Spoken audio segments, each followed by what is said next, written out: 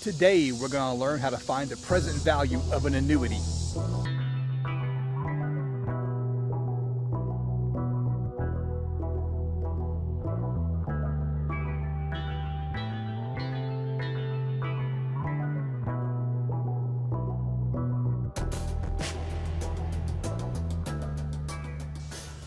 Before we jump into Microsoft Excel, I want to talk a moment about the concept of discounting and the concept of an annuity. Both of these are confusing concepts. It's confusing terminology. It's hard to wrap your head around what you're doing. So finding the present value and discounting, those two terms are synonymous. If you're discounting, then you're trying to find the present value. If there's some sum of money in the future, you discount it to find the present value. And you can do the exact same thing with an annuity, a stream of payments. So if you're receiving a stream of payments for whatever reason, that stream of payments is called an annuity, and you can discount that stream of payments to find the present value of that stream of payments. The thing to remember is that psychologically, human beings have a preference for having money today so we can buy things we want today and have pleasure and joy in our lives today. And we have a tendency to want to put pain off into the future. Meaning we think about money today and money in the future, we'd rather have it today, so we don't put much psychological value on money in the future. That's the logic behind discounting. The term annuity is also confusing in this context. Just remember that an annuity is just a stream of constant payments with a finite end date. Now the phrase annuity is also confusing because it has multiple meanings. There is a savings device, a retirement device called the tax-deferred annuity that insurance companies will sometimes try to sell people.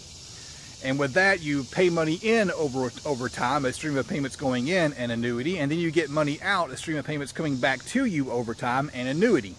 We're not talking about the investment tool annuity. We're talking about the general concept of a stream of payments that are constant and periodic with a known end date.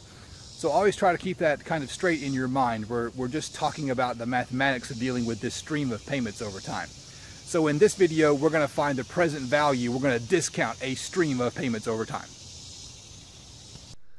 So off camera, I've set up this spreadsheet.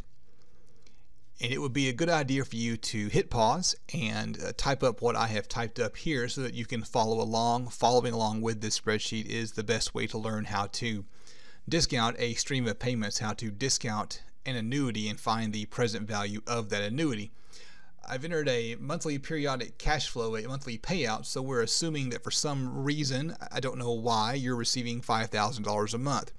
Maybe this is a structured settlement where you were injured and you won the court case and someone has to pay you $5,000 a month.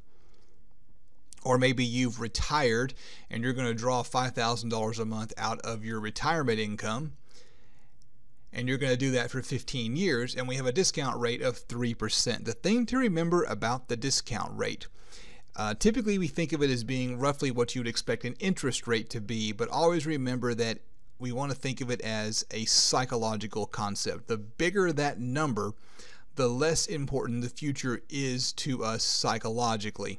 That's the appropriate way to think about a discount rate. That might not be the way you would read about in most finance textbooks, but it makes sense to think about it as a psychological thing. The bigger the discount rate, the more you prefer the present as opposed to the future.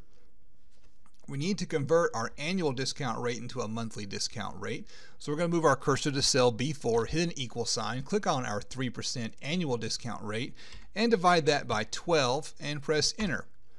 Now our total months, we need to move from years to months, so we'll type an equal sign, click on the number of years we plan on drawing this income, type an asterisk to multiply, and multiply that by 12 months in a year.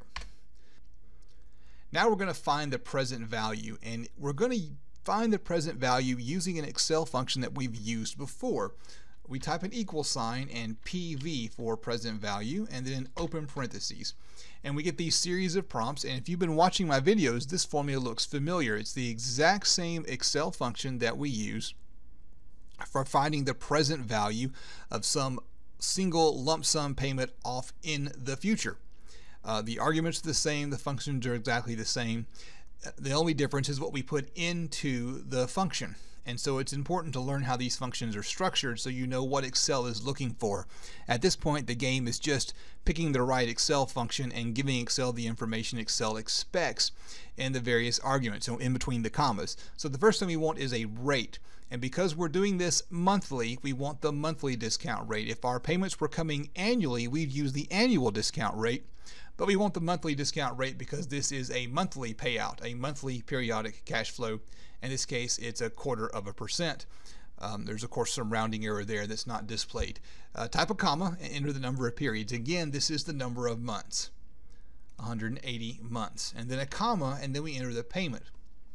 This is where we enter the actual cash flow. And for that, we click on the $5,000. Now, the next two arguments are what we call optional arguments. We don't need them to make the function work. The FV argument is used if there is some lump sum off in the future we're expecting to get that's kind of outside or separate from this stream of payments. And then the type, we use that to pick between an ordinary annuity and an annuity due. And what I'll do here in a little bit is show you the two formulas so you can see the difference in how the result changes. So we're going to close this parenthesis and we're going to press enter and we're done. So we have a negative number, and it's negative because these formulas are thinking in terms of cash flows. All of these finance formulas do this. If you were to use a financial calculator or download an app on your cell phone, you would get the same type of result. There's nothing really wrong with this result. It's just a nonsense result because we don't tend to think in terms of negative numbers. So we have to change our monthly periodic payout, our cash flow, here the payment, to a negative. So we'll change cell B1 from 5,000 to negative 5,000 here in our formula and press enter, and now we get a positive number, $724,000. Now this is for an ordinary annuity because we didn't enter the type argument. What I want to do now is I want to calculate the present value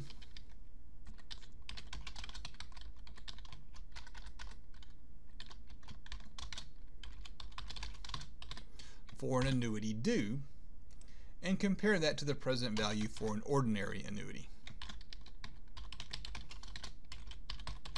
so that you can see that there is a very slight difference in the formula, in the result. So with the annuity due, we're going to use the exact same Excel function, equals PV.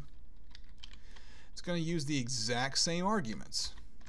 We're going to use the exact same rate, the exact same number of periods, the exact same payment, the negative of $5,000. And then we'll type a comma to skip the future value. We can enter a 0 here if we wanted to. Might as well do that. And then we can enter the type. 0 is the end of period, that's an ordinary annuity, and 1 is the beginning of the period, that is an annuity due. So we'll type a 1 here and we'll close the parenthesis.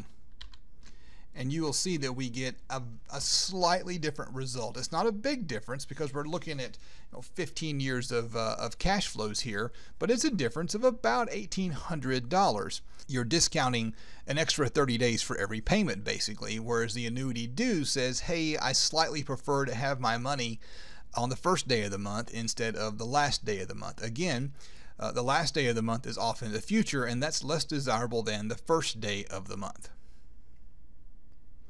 If you have a different way of calculating this, if you have a different way of setting up your spreadsheets in Excel, or a different way of explaining or understanding annuities and discounting, I'd really like to hear about it. Feel free to post in the comments below. Thank you for watching my video. Feel free to hit the like button if you liked it, and subscribe if you want to hear more about finance in Microsoft Excel.